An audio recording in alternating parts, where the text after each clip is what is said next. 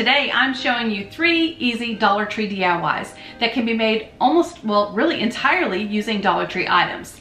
If you're new here, my name is Lisa and this is Our Gray House.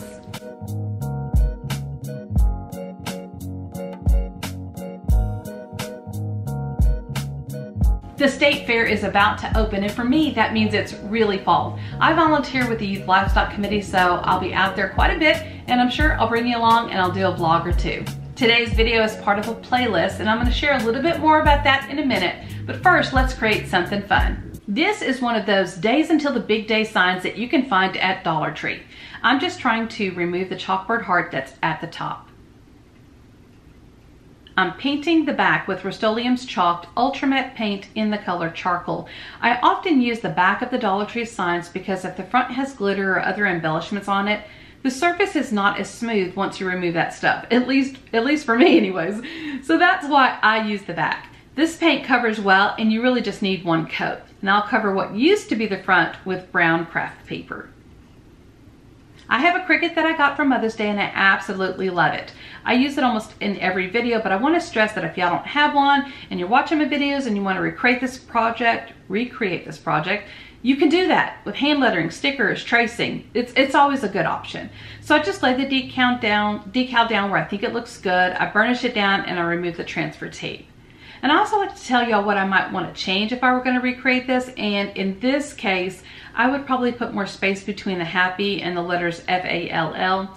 But anyway, so I'm adding some tower tumbling blocks to the bottom to act as a stand for the sign. And I'm sorry if it's a bit out of frame for that part. Now, I'm adding some pumpkins to the bottom and I'm just using some hot glue and pressing down firmly. I'm adding a raffia bow to the corner, and y'all know I don't use the raffia, but the stuff from the the hula skirt. I keep calling it hula hoop, but anyway, it's from the Dollar Tree. And as y'all can see with the finished piece, I actually added it to both corners, and I added some Spanish moss to the bottom, and I think it turned out pretty cute. I'm participating in a playlist today that is hosted by Bluebird. Of course, I'll have her channel as well as the playlist linked below.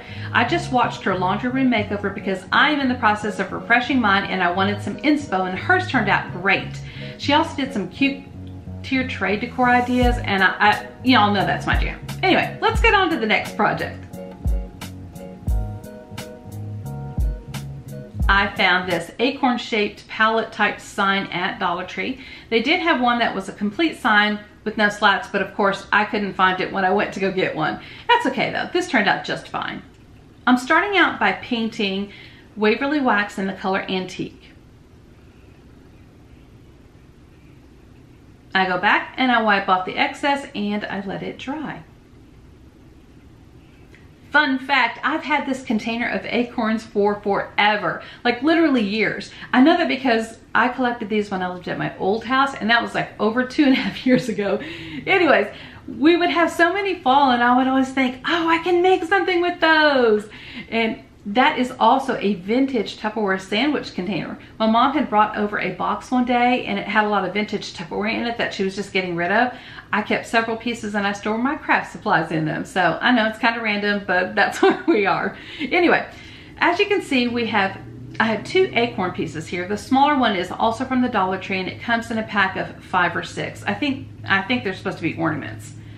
And I have a good idea of how many acorns I will need.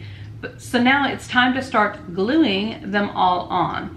Because the part I'm gluing on is not very solid, it's the empty acorn cap.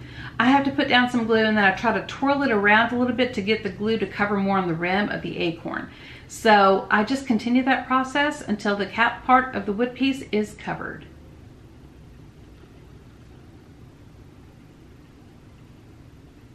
And I'm wrapping the stem of the acorn in twine, not perfectly or anything, just wrapping it so it's covered.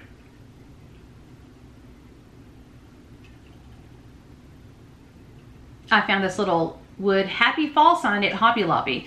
And earlier I said that you can make all of today's projects with Dollar Tree items, and you can, because I found a pack of wood words at Dollar Tree just this past weekend, and it had phrases like hello fall, welcome autumn, and things like that. And now I'm just carefully gluing the wood piece on and trying not to use too much glue. Here is how the acorn turned out, and I just love, I have it leaning against my pumpkin wine glass project from another video, but I think that this would look really cute in the center of a wreath, which means I need to either make a wreath, possible new DIY coming, or search for one when I'm out and about and shopping. Stop. I took this little mini wood pumpkin that I found at the Dollar Tree. I am painting it with Waverly wax in the color Antique on the bottom half and then wiping off the excess. Just a little note, I'm trying to do a dupe version, mini version of a piece I saw at Kirkland's and didn't realize that the top half was brown, so mine is kind of reversed, but anyways. I used some painter's tape to create a crisp line, and I'm painting on Rust-Oleum's chalked Ultra Matte paint in the color Linen. Now the part that everyone loves, peeling back of the tape. And yeah, I did it in slow-mo.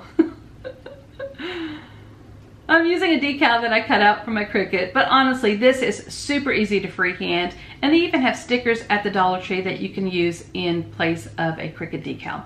And I'm just wrapping the stem with a bit of twine that was actually a piece left over from another sign, and of course, Captain is helping.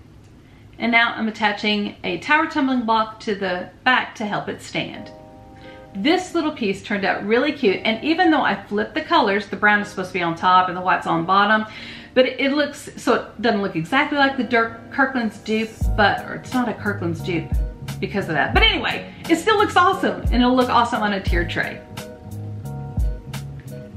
Thank y'all so much for joining me today as I created 3 easy Dollar Tree DIYs for you. I hope you enjoyed them a lot, and I hope you'll join me in my next video. And until then, if you want to follow me here on YouTube or over on Instagram, it's Our Great House, but just don't follow me in real life though, because that's creepy. Bye.